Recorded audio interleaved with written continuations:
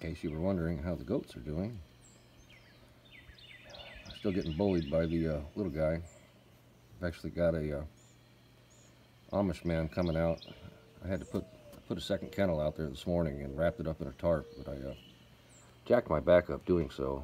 I got an Amish guy coming tomorrow evening to give me a price on fencing from that 3 line of trees all the way up that hillside there and to the power line road that's up there and all the way down to the back. So I'm going to see about getting that all fenced in. And then just let these guys go. If you see, I tried, that was the silliest thing I've ever done. I tried to put up a tent, right? The thing had a jacked up zipper on it anyway. From the last time that the wife and I went camping, I woke up at like 3 o'clock in the morning and I had to pee so bad that anyway, I tore the zipper off the door. So I figured it wasn't usable anyway, and we had rain coming. Well, I decided they were just going to chew it up. They're pretty good at chewing shit up. They're still working on that pile.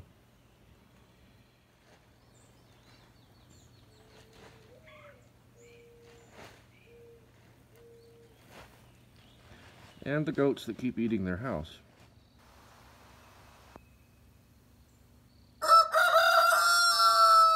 Bitch, you're late for work!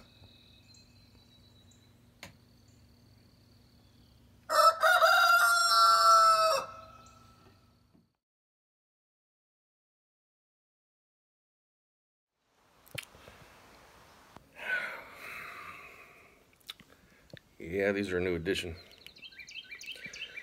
Still trying to get used to them. Anyway, I got a message back, excuse me, from Yoder Fencing. Seems to be all the Amish folks around here are Yoders, but then again, that seems to be maybe all the Amish are Yoders. I don't know.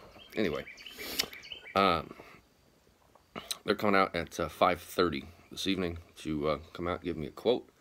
It's going to be about 5.5 or maybe 6 acres that I'm going to be enclosing to just let the goats go. Put them out in there and just have at it because everything's really, really growing this season really, really fast. And I'm at a point where I could literally run the weed eater out here 8 hours a day and never get ahead of it. Like last year, I actually I did what I could, but you know, come the middle of June, it was overwhelming, and I actually hired a couple of guys to come spend a couple of hours out here running weed eaters just to try to keep up with it, because there's so much of it for me to keep up with, and I can only run a weed eater, like my hands. Tomorrow is my 40th birthday, and my hands are arthritic, to say the least. And I can really only run the weed eater for about 45 minutes at a time anymore. And then I set it down, and I've got what they call weed eater arms, or what I call weed eater arms, where my arms shake like I'm Ricky needing a beer, right? And it takes longer and longer for my arms to get back to normal and for my hands to not hurt. But tomorrow, yeah, 40th birthday. And looking at the 10-day forecast, everybody says you're supposed to wait till the second week in May, but I'm looking at the 10-day forecast. Tonight's going to be down in the 30s, tomorrow is going to be up in the 70s, and then from there on out, the lows are going to be in the 40s to 50s, so I'm putting seeds in the ground tomorrow. I just got done walking around up there looking. The peas that I put in the ground are getting bigger, starting to flower, which is good. I can see in and amongst the garden plot itself where there are blackberry vines that are popping up that I don't know what I'm going to do with them yet, but I'm going to leave the blackberry vines and see if I can't maybe train them into some sort of a manageable bush in and amongst the garden, so that we continue to have blackberries this year, because last year that spot that I just had cleared is where all the blackberries came from. We got 2-gallon bags of blackberries, and I made jalapeno blackberry jam. It was a great hit with everybody who had it, and I'm looking forward to some more of that again this season. Lots of stuff to go in the ground. I'm going to see if I can't get that entire bag of seeds that I have in the ground, because we're then expecting rain. Expecting rain on and off tomorrow, and then expecting rain all weekend. So it'll be a good water in, and get everything planted. Sunflowers, sweet corn, cayenne peppers, jalapenos, yellow peppers, orange peppers. There's 4 or 5 different varieties of tomatoes, everything from a yellow Amish heirloom tomato to green zebra tomatoes. I got Armenian cucumbers, I got pickling cucumbers, I've got striped zucchinis. I think I still have yellow squash. I might have to actually go buy some yellow squash. I think I have some saved from what I grew last year. I can't remember. I know what I've purchased this year. Anyway, garden is getting planted tomorrow. I will be glad to take some video of that for you, so that we actually have some substance for the video this week. And if you might look between those windows right there and see that if I'm missing a piece of siding between those windows that wasn't there when I moved in, we got these tiny little, they look like bees, that were chewing their way into that, and I could hear them chewing on my house. So I need to address that. But all those white specks, I literally just got out the caulking gun and caulked over the top of their holes, and they finally stopped eating the house and or died inside of there.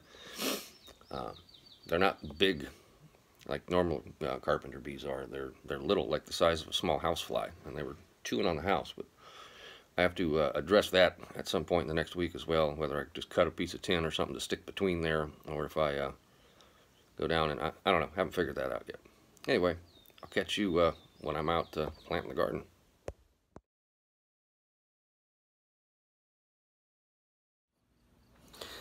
Alright, you can see I got my seed bag out. I'm over there planting. I'll go over what I'm planting over there later.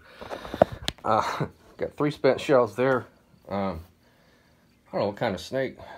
I've had no issues with taking care of snakes with skeet shells in the past.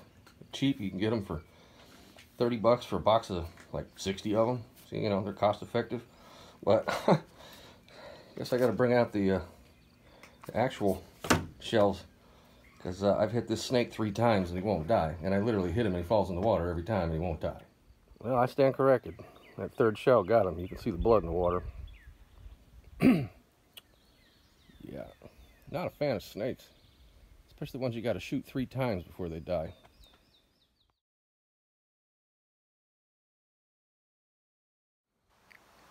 Alright, so it might not be pretty because I don't have a tiller.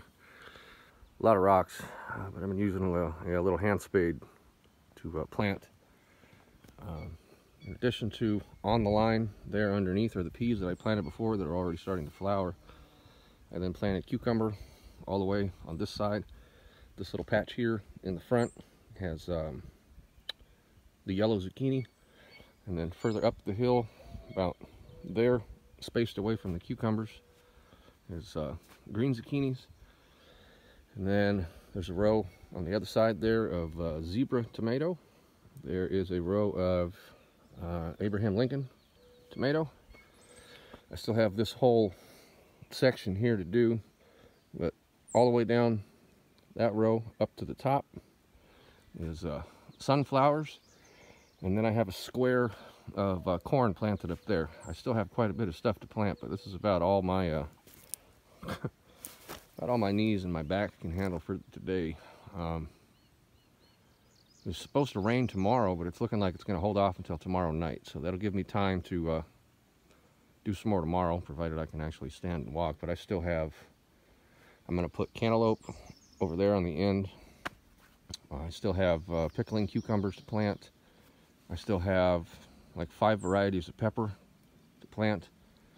This is a lot more work than I had anticipated this actually being, because of how, I mean, if you look at the soil, you got dirt down in there. Just got to go down through it and dig a spot so that it's soil to put the seed in.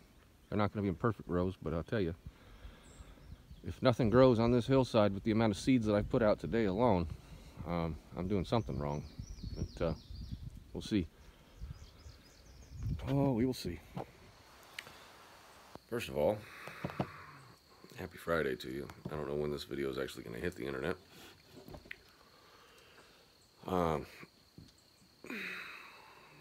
Generally, Friday morning is when I go ahead and upload the video and do all the details and things of the sort. Boy, this thing is all kind of crooked. Well, that made it even better. Fuck it.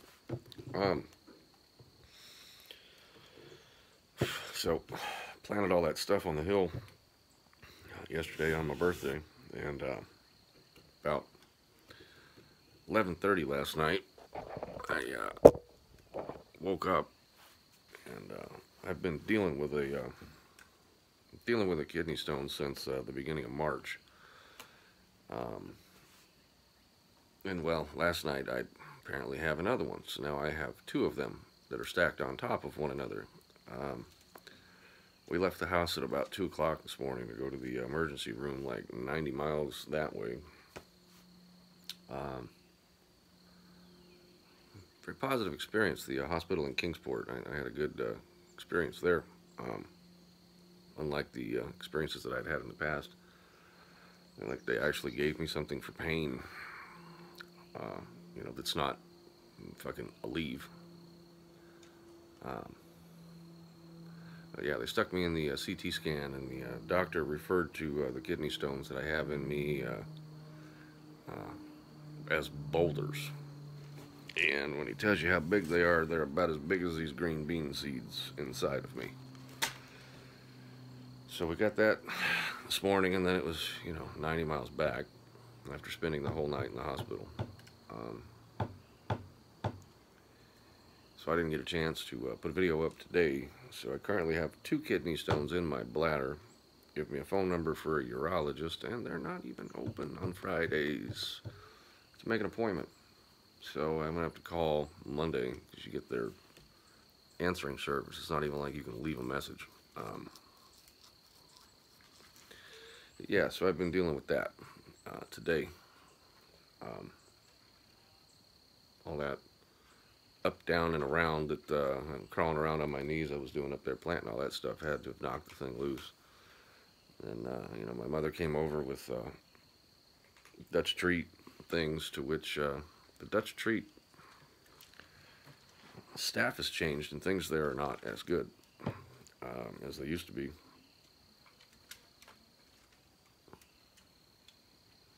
I think my wife's making a phone call. But anyway,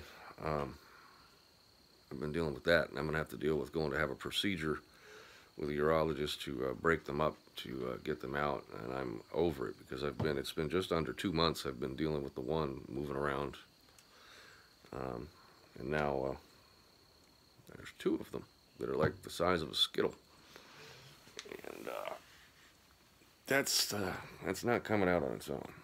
The last time that I had that procedure done, it was the most miserable thing in the world to wake up from. But it's supposed to have been raining by now. It feels like rain, but it isn't raining. I'm hoping that all that work I did over there on the hillside isn't for nothing. It's too big of an area to try to pump it up the hill with my house water system and deplete the spring water out of the water box. Too big of an area. Too much walking to walk with a watering can. Like, I'm gonna need to, I'm reliant on nature. Soil was damp when I put the seeds in, and they're calling for at least a 40% chance of rain every day for like the next 10 days. I'm hoping that nature will cooperate with me there. But come on, man, get off of my. No, don't you even go. Hold on. Get. Goddamn birds trying to build nests on my porch. There's mud everywhere and shit on everything. Gotta pick everything up off the porch in the morning and hose the porch off. I'm not in the mood for that currently. We'll see how I feel in the morning, but the pain last night was awful. The worst kidney stone pain I've ever felt. I had a couple of what are they, Toradol's left from when I went to urgent care on the 11th of March. But they tear my stomach up, like they inflamed my stomach, so I hadn't taken any of them. But you got to take them with this other thing, and I was at the point where I didn't care. So I took one of those. I got about 45 minutes of sleep, and then I got up again. It was like 1:30. I couldn't stand. I couldn't sit. I couldn't lay in bed. I couldn't do anything. So we got in the car and made the drive. Anyway, that's what happened there. Let's hope for some rain. All that happy nonsense. I'll go ahead and get this video put together and put it online. We'll see. See it in my face. It's been a long day. It's about 7 o'clock at night now, and I've been awake since like 11:30 last night, 11 o'clock something. So that's it for this week. I will. The Amish guy came out and looked at what I wanted to do for a fence, and apparently my budget and what I want to build is beneath what he does. So he's not building me a fence. Looks like I'm going to end up building it myself because, once again, nobody in Lee County wants to actually work. I don't know what the unemployment rate is in this county, but can't find anybody that wants to actually work. That, like, need to find somebody who's like legitimately a handyman to help, and not just a guy that knows how to, oh yeah, I can build you a fence. And I ran into that mistake when I hired somebody who said they could do drywall when we first moved into the house, because the ceiling in the living room needed re-taped and mudded, and there was a portion of the wall that needed taped and mudded. And I mean, I'm not very good with drywall, especially the ceiling's got texture and then the walls have none, so they're very unforgiving with laying mud. What are you getting into, kitty?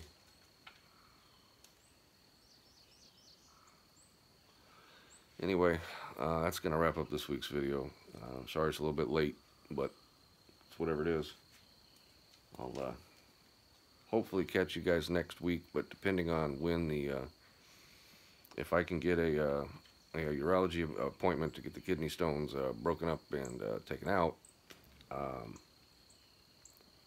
I'll probably be down for, well, it's probably way too much information, but they put a stent in there, which is like a plastic hose. Well, it's like a straw, like you'd get one of them big tall drinks in Vegas, or like on an old school plastic cup that had like the ribs on it. They leave that inside of you for, I don't know, 4 or 5 days, and then you have to go back and they pull it out. So I might lose a week, but hopefully in that time nature will water the hillside, and all I'll have to worry about during that time is the grass growing, feeding the animals, and keeping the laundry done and keeping us fed.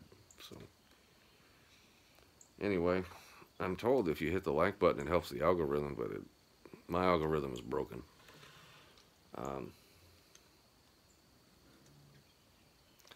Hummingbirds. Anyway, see you guys in the next one. Here's to feeling better.